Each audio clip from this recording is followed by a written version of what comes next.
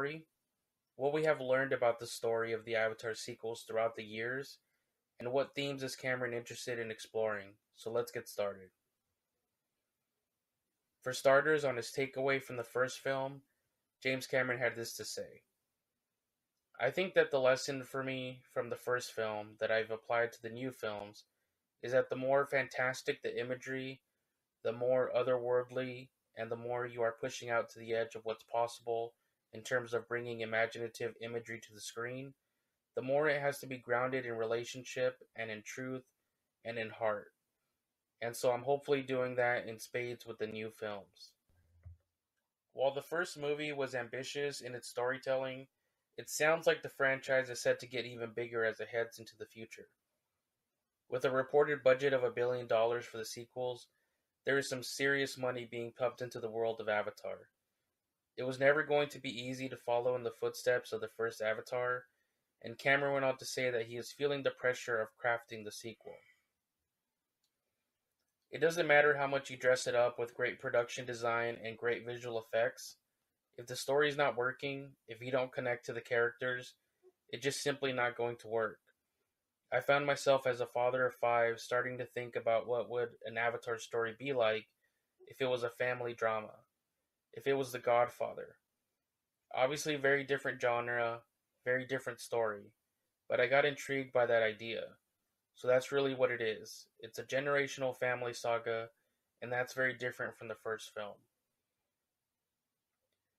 This time, Cameron had brought on a group of writers to help him chart out the full story for these next four movies. Saying, when I sat down to write the sequels, I knew there were going to be three at the time and eventually turned into four.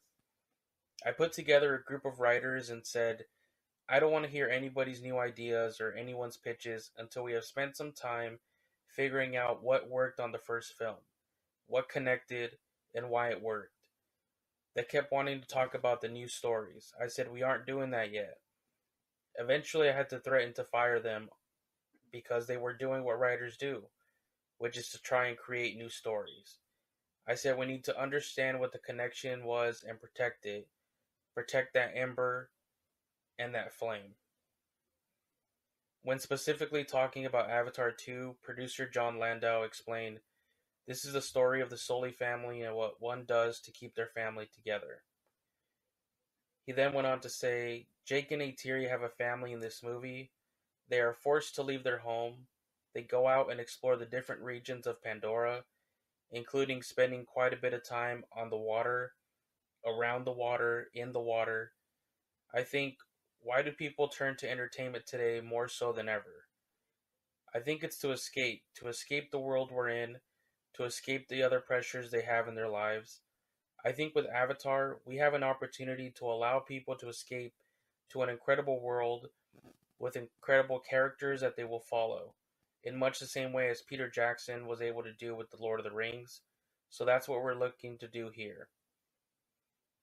The Sullys, still living on Pandora, are once again forced with RDA mining operations threatening their existence, forcing Jake to take his family to what is perceived as a safe harbor at the reef. And when you get to the reef, there's a clan we call the Metkayina. The Sullys are no longer in their environment that they know, the rainforest. They become the fish out of water. They become the fish out of water both culturally and just environmentally. But some tension is also said to come from within the Sully family, which stems from their adopted human son named Miles Socorro, or Javier Socorro. I've seen different reports, aka Spider, played by Jack Champion.